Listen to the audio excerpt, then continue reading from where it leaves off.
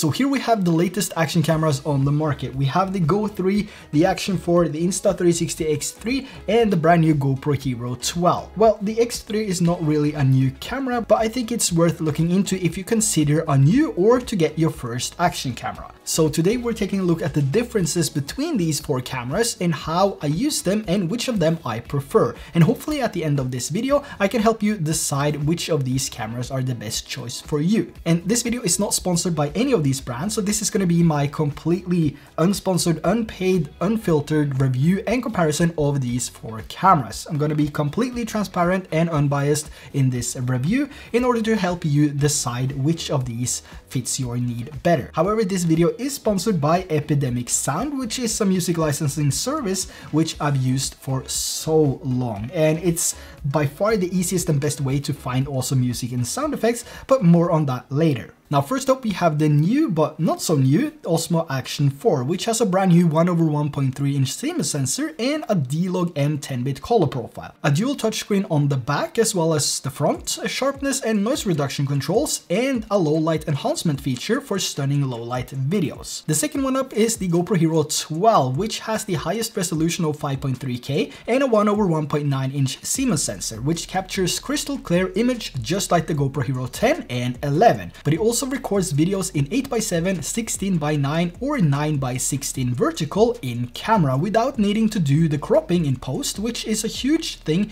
if you're looking at it from a GoPro's perspective. Now a new feature is also HDR, which is available in most resolutions including 5.3K. The third one up is the Insta360 Go 3, which offers more versatility compared to both the Action 4 and the GoPro with its magnetic backplate and a smaller form factor. In addition to the Go 3, the Action Pod has a 2.2 inch touchscreen which can be flipped for the convenience of vlogging, and you can also use the Action Pod without the Go 3 placed inside, which just adds to the usability. The last one up is the Insta360 X3, which shoots 360-degree videos at 5.7K, which you later reframe in the Insta360 Studio or mobile app. With the latest firmware and app update, you can now export videos from the mobile app in 4K resolution, which is a huge step up from 1080p. This camera is the most versatile of them all because it records everything, so you'll never miss the shot. Now, if you're looking to buy a new action camera for the first time, it could be hard to decide which one to get since most of these are now in the same price range, sitting around $400. And when a new camera is released, it's also easy to get caught by the promo videos and the way you see other people using the camera. But it's also important to know that most of these shots have been planned over time, and most of it is actually rigged to make it look awesome. And yeah, it does look awesome. But before you decide, you have to consider your use cases and which of these cameras you actually prefer, rather than going for the one which has the best hyped up promo video. So hopefully this video can help you make a better decision based on what you need in a camera. And talking about my personal experience, I want a camera that actually adds something and makes it more fun to use, as well as making it easy to use when I use it. By that I mean mounting options, reliability, user experience, and which of the cameras gives me the least amount of frustration. So let's take Epidemic Sound for example. This adds a ton of spice to my trips and to my videos because it's so convenient and easy to find music and sound effects when I'm out traveling, which takes away all the frustration of finding awesome music. I can just take one of the clips I have recorded with either of these cameras and just upload and sync, and based on the video clip uploaded, the algorithm will find suitable tracks for that type of video, which is amazing and a huge time saver. So it just adds to the quality and my experience when I'm out testing these cameras. But testing the Action 4, Go 3, X3 and the GoPro Hero 12, there is a difference in image quality as well. The GoPro has the highest resolution at 5.3K up to 60 FPS, and it also shoots HDR. The Insta360 X3 can record up to 5.7K resolution, but this is of course again spread throughout a 360-degree field of view, and the final export after reframing the 360 footage will look similar to 2.7K when exported in ProRes at 4K resolution. And the Action 4 does only shoot 4K videos up to 120 FPS, but has that new 1/1.3 inch CMOS sensor, which is a huge deal if you're looking to mix your day shots with night shots. The Go 3 has a normal video mode with 2.7K resolution up to 30 FPS, as well as free frame at 1440p up to 50 FPS, and has features like horizon lock and adjustable aspects in post. So you can export the exact same clip in multiple aspect ratios for all your social medias. It's also the smallest and lightest camera out of these four, weighing only 35 grams. Now, if we take a look at the differences from 4K to 5.3K, it's not that noticeable when you're putting them side by side. But it also depends on where you watch this video and where your audience is watching from. And if you watch two different videos, let's say one on Monday and the next one on Thursday, for example, you will probably not see the difference at all. And at the end, do you really need that 5.3K resolution? Do you need 4K resolution? And can your computer, whatever editing device you're using, handle 4K or 5.3K resolution? This is also something to consider before you buy an action camera. Otherwise, you'll end up returning the camera, or in worst case, buy a new computer, which is more expensive than getting all these cameras together. So here we have 4 shots, one from each camera, but the difference now is that you see them as a comparison, which makes it more obvious. But on paper, the GoPro is the winner because it has that high resolution coming straight out of the camera. And looking at the differences from the Hero 10, 11 and 12, there's not much, if no difference at all, using the normal profiles in natural or vibrant colors.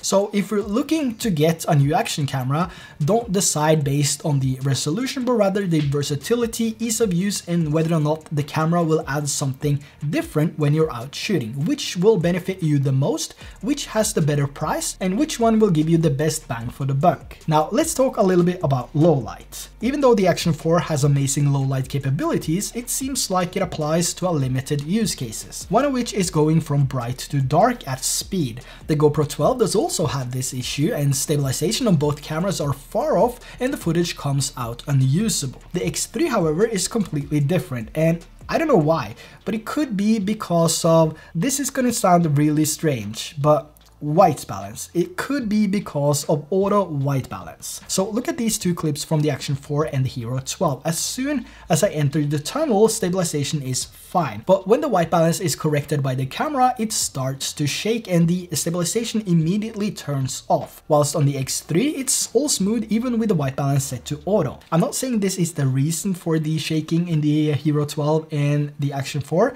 but it definitely is interesting. So if you're able to test this out yourself, please let me know the results down in the comments below, and I will dig deeper into this when I have a chance. So let's talk about battery life.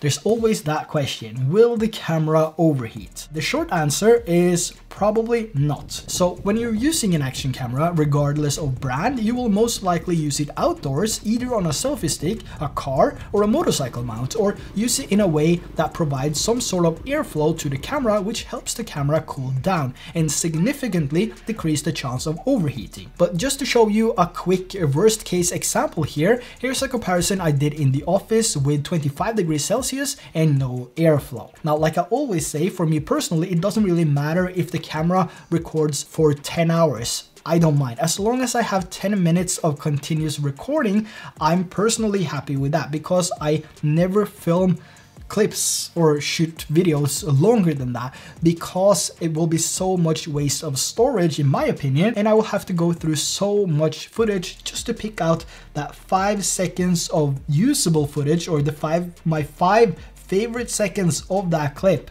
of that 2-hour clip. 5 seconds is what I'm gonna use. So in that case, for me personally, it's better to use pre-record or hindsight on these cameras, because all of them have that, and that means they will always capture 10 to 15 to 20 to 30 seconds of video without recording. And this works really good with the X3 because it records everything around you. But let's say if you use the GoPro, for example, and you use hindsight, that means the camera always have to be faced towards the action that is about to happen in order for this to work. But one awesome thing with the X3 is that it shoots 360 videos, so regardless of how you place the camera using pre-record, you will be able to capture it anyway. Now, another thing to mention as well, if you did not know that, you can actually pull out the batteries of these 3 cameras. You can't do that on the Go 3, but you can pull out the batteries if that matters to you, and you can plug a power bank into it and they will still turn on and run. So you don't have to have the batteries plugged in order to record videos with these 3 devices. But as of using these cameras for a longer time now and also doing this comparison, I was able to use all cameras for about 3 hours on a single battery when recording on and off, and having the cameras turned off when not recording. And overall, there has been no issues or no indications of overheating when it comes to using these 4 cameras outside where I have the airflow. So that's also something to consider. I haven't really been able to overheat these outside here in Norway. We'll see when I get to these states if any of them overheat. But of course, if you're mainly going to get a camera to use it as a dash cam, I would probably say the Action 4 or the Go 3. But in reality, it also comes down to a few factors like resolution, bit rates, frame rates, and the settings you use when you record your videos. The higher you go on these settings, the more likely is the camera to overheat and less record time you'll get, because it will drain the battery faster regardless of the camera overheating or not. So let's say with every single camera release, they are all advertising with insane amount of battery and record time. But here all cameras have been tested in the lowest resolution in a controlled environment. So 1080p at 30 FPS and some minor airflow. This is the controlled environment that these cameras are tested in. So this is basically how it's advertised and tested when it comes to these cameras. Now, the other differences between these cameras are of course color profiles. The GoPro's natural color profile is of course one of my favorites and the one that I use all the time. Now with the Action 4, I use the D-Log M 10-bit color profile, and with the Go 3, which has 10 color profiles actually, I prefer the flat color profiles as it gives me the best overall look, and it's actually pretty easy to correct and grade in post. Now with the X3 has a vivid, standard and log, where I find vivid to give me the best look for my taste. Even though these are somewhat the same when it comes to color science because they are from the same brand, I do prefer vivid on the Insta360 X3 and flat on the new Go 3. And also, if you enjoy the color grading that you've seen so far in this video, I have a discount on my Signature LUTs, which you can find down in the description below. But of course, if you're just that run and gun and you don't care about color grading, you don't care about anything, and you just want to tell a story, just want to hit record and you know, put the clips on your timeline and be done with it, then the normal color profile coming from all these 4 cameras are working just as well. GoPro log, it feels a little bit mushy. It's a little bit mushy. It's nice if you have time to sit down and color correct it, or if you have developed some LUTs for it, which I actually have, so it's a little bit easier for me. But if you just want to shoot with the normal color profile from either of these cameras, it's just as fine. But there is something to consider though. The GoPro Hero 12 is the only camera that shoots 10-bit in any profile, whether it's flat, natural, vibrant, or the GP log. The GoPro is the only one that has 10-bit, and you're not going to get that with these cameras. The Action 4 only has 10-bit when using the Log M, which means you will have to color correct your image, which you don't have to do with the GoPro Hero 12. So that's also something to consider if you really want to get that 10-bit color profile. Now, exporting and preparing your clips to be edited is also something to talk about, and there is a few different ways given by each brand. And when you're out traveling, you might want to show your followers or your friends and family what you've been up to by sharing some videos to social media like Instagram, TikTok, YouTube, or Facebook. And the fastest way to do this is of course to use the mobile apps.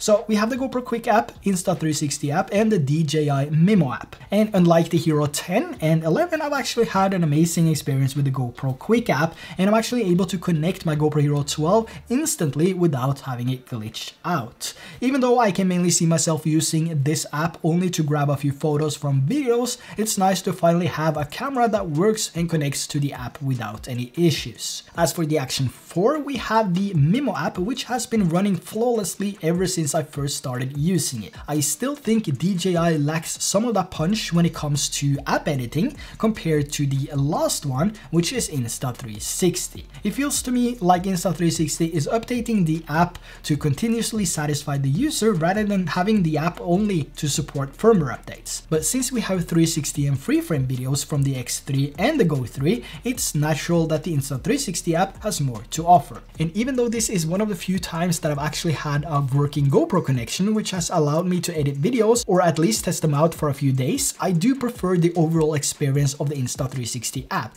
even though I had a great experience with my GoPro edits. Insta360 also have their studio app where you can edit your videos in the same way as the mobile app using tracking, speed changes, and keyframes, but it also allows you to export your footage in progress to get the best possible image quality out of the X3 and the Go3. Now, after you export your videos from the studio app, it's time to put them back into Final Cut Pro or the editing software you prefer. And when you're editing your videos, it's also important to have some good music, which is where I use Epidemic Sound. This is not only a time saver when I'm out traveling, it's also a place where I can stack up my favorite tracks in different playlists so I can easily grab the one I want when I'm ready to edit. Another cool and simple feature is also that you can see the tracks you've already downloaded and used before, which is great, so you don't end up using the same track over and over, which at times might just be weird. I also find it really easy to find suitable tracks for the videos that I make here on this channel, since everything is so well organized. Now, whether you're into the same type of videos as I make, or if you're more into cinematic videos,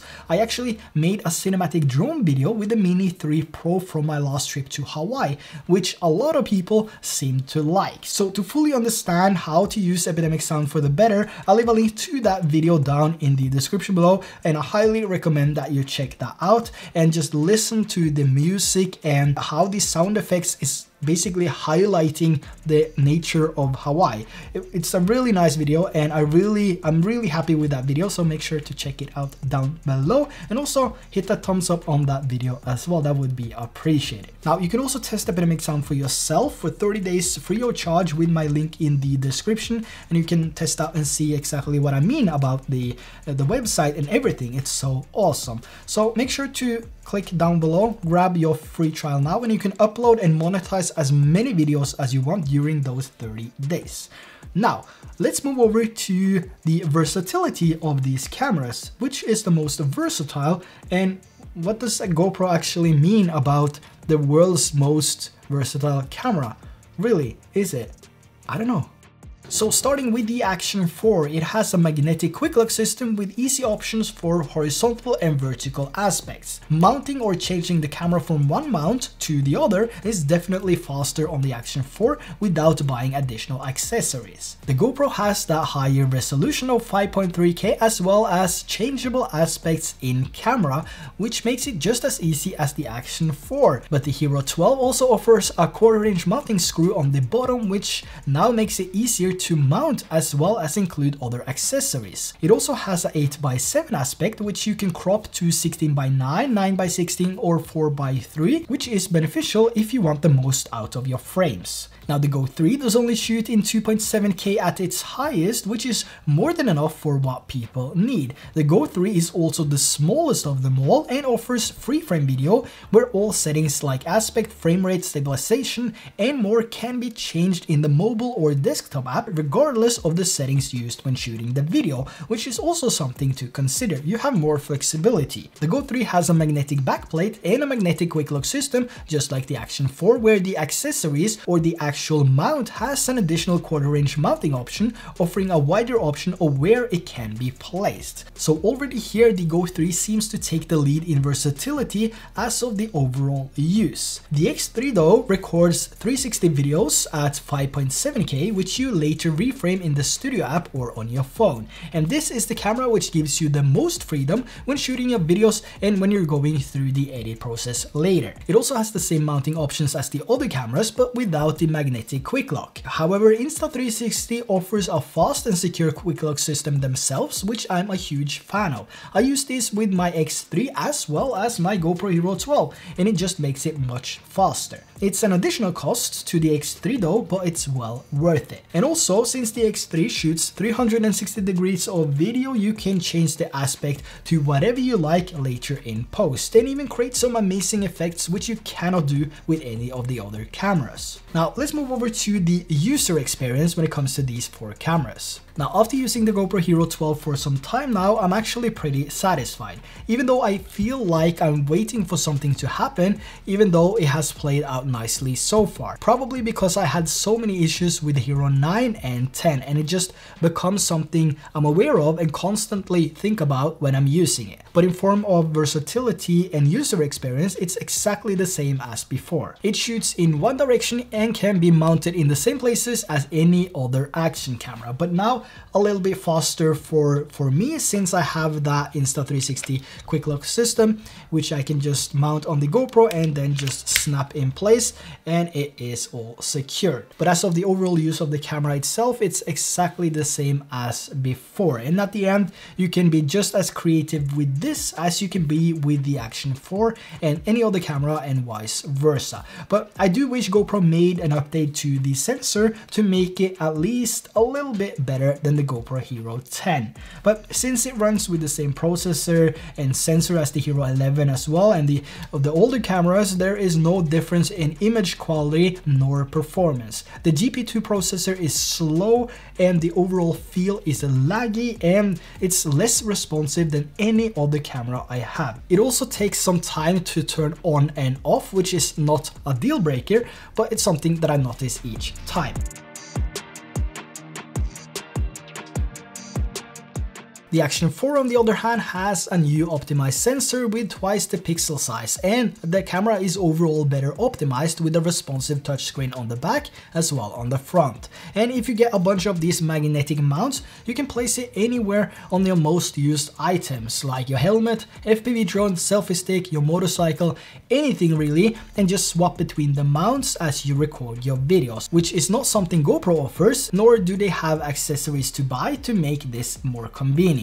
And if you're making shorts or Instagram reels, you can also use the included cage with the Action 4 and just swap between horizontal and vertical position and hit record. Even though the GoPro has this built-in function for changing aspects, you still have to go through the settings and manually change this to vertical or horizontal if you're not using the 8x7 aspect. But of course, if you want to shoot vertical videos, you can also hold the GoPro in a vertical position, just like you see with the Action 4 here mounted in a vertical position. But if you want this to be mounted in a vertical position so you don't have to hold it, that means you will have to buy some extra accessories in order to make that work. So that's also something that the Action 4 is offering straight out of the box, which GoPro is not. Next one up is the Go 3, which comes in the same category as the Action 4 and the GoPro. So after using it for a few months now, I'm quite happy with the overall performance of it, and the latest update just made it even better. Now, being able to use the Go 3 and the Action Pod as two separate devices is pretty awesome, and one of my favorite things about this tiny camera. It's the perfect camera for traveling, hiking, and when you do things with your family where you don't want to bring bulky equipment. It's however the camera with the lowest resolution at only 2.7K, which is almost half of what the GoPro shoots in, but to me it really comes down to reliability, and with some tweaks in post here and there, with some adjustments, color correction, color grading, you know, the footage coming from the Go 3 looks really good. Now, another thing to know about the Go 3 is that it was actually made for fun. It was made to capture those moments of fun which you normally wouldn't be able to capture if you took a bigger camera or even another action camera. Because it's so small, it's more convenient to carry around and mount using the included accessories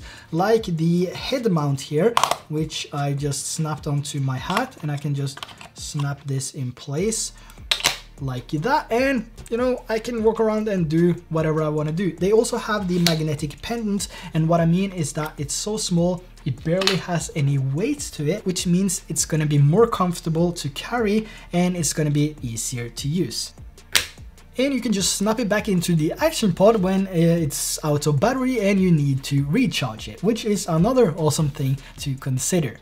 But when I'm out traveling or doing behind the scenes shots, the X3 is by far the most versatile, fun and convenient camera to use. It really makes my life easier when I'm out shooting these videos because it gives me that extra spice, it's a different perspective, and I have full freedom in post, which is something I really enjoy. To me, it's still gonna be the perfect travel camera, and it's the first camera I grab regardless of activity. To be honest, I've never had so much fun using a camera, and not to mention the freedom I have when I shoot 360 videos. You're basically a solo film crew. And also love using it on my motorcycle. In fact, if I'm not comparing cameras, it's the only camera I bring because of the 360 videos. But of course, I'll end up using a head cam as well, which is either the Action 4, GoPro 12 or the Go 3 along with the X3. But if I could only choose one camera for all activities, it would still be the X3 because it is a 360 cameras, and I just love having the freedom in post, the freedom when I'm out shooting my videos, that I don't have to think about